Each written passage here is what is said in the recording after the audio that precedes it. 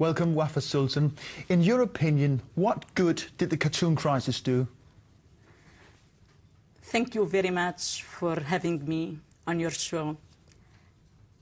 We, as Muslim people, have been hostages of our own belief system for too many centuries. We have been hostages of our own prison. We have never heard other voices outside of our box. We are not used to hearing other voices. We barely are allowed to hear our own voices. So I see publishing the cartoon was the first crack in the walls of our prison. Because as a prisoner, it's almost impossible to break the wall of your prison. You need someone outside of your prison to help you breaking it. But you regard yourself as a prisoner? Yes, I was a prisoner. And I was a prisoner. Living in the United States for 17 years, liberate me, helped me to get out of the box. And we need to get Muslim in the Islamic country to get out of it.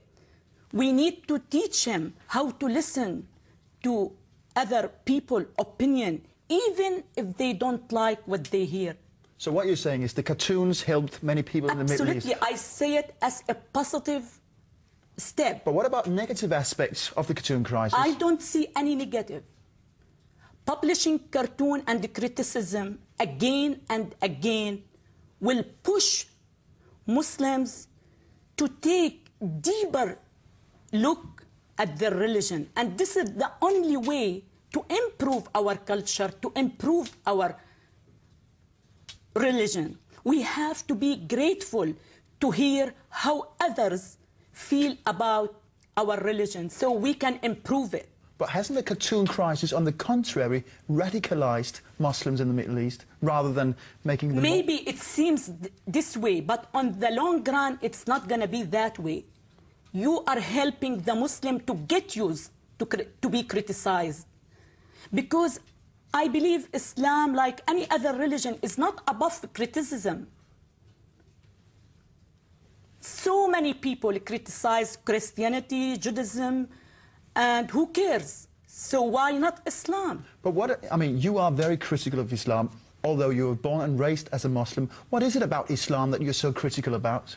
I believe, the trouble with Islam is deeply rooted in its teachings. Islam is not only a religion. Islam also a political ideology that preaches violence and apply its agenda by force.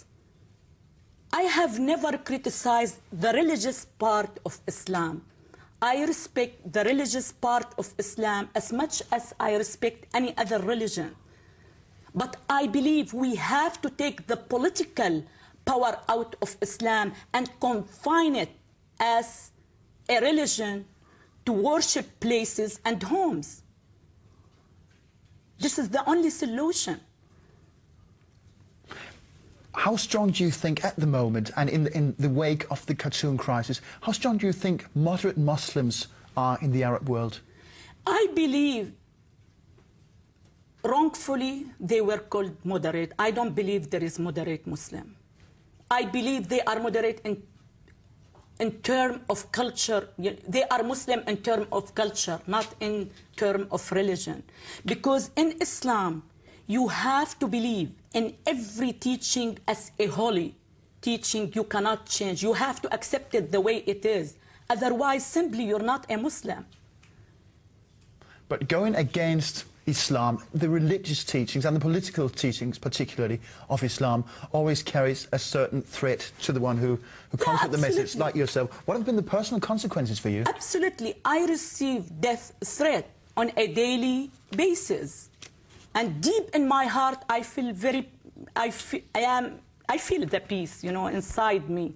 I'm not afraid. You're calm about what you're doing? I believe in what I am doing, and I have decided to keep doing it to the rest of my life. even if I have to sacrifice my own life, because I believe we are here for a purpose, and we're gonna live this life only once, so it has to be good life. You have to be here for good reason. You know, I believe our fathers, our grandfathers, our great-grandfather didn't leave for us but trouble. So why we have to leave the same problem for our generations? Why? But we have to do something about it.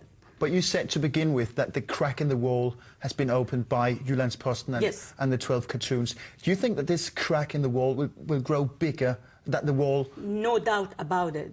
It will. No doubt. I don't know. Listen, the Muslim mentality has been shaped throughout 1400 years without any question being asked. So it's not easy to change this mentality overnight. It's going to take a long time and a huge amount of efforts. But eventually, we will get positive results out of it. We have to be optimistic about it. We have to have hope in order to move forward. I will never give up hope under any circumstances.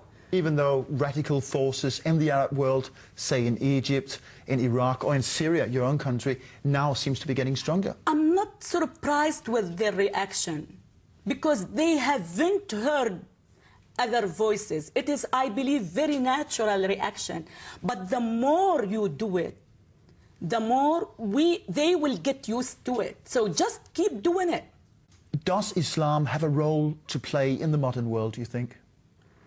Of course it does, but not in the way it looks now. I have very different point of view regarding this matter.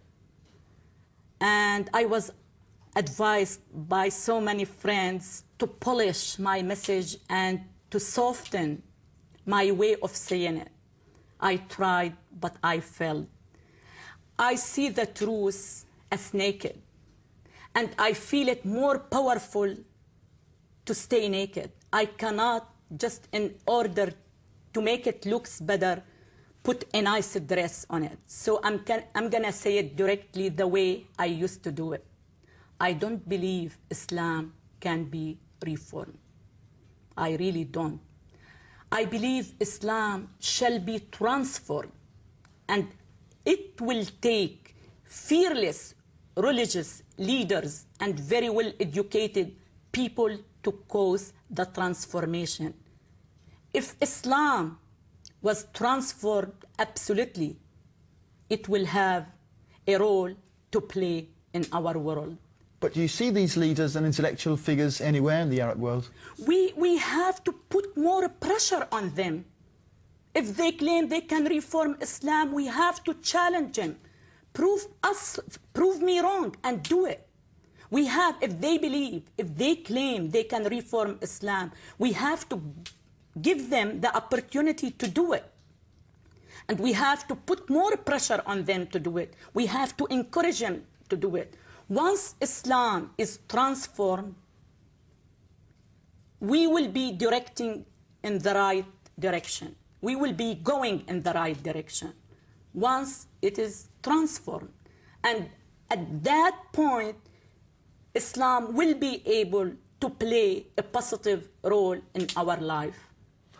Wafa Sultan, you're at the beginning of a very long road. Thank you very much for coming here. Pleasure to be here. Thank you very much.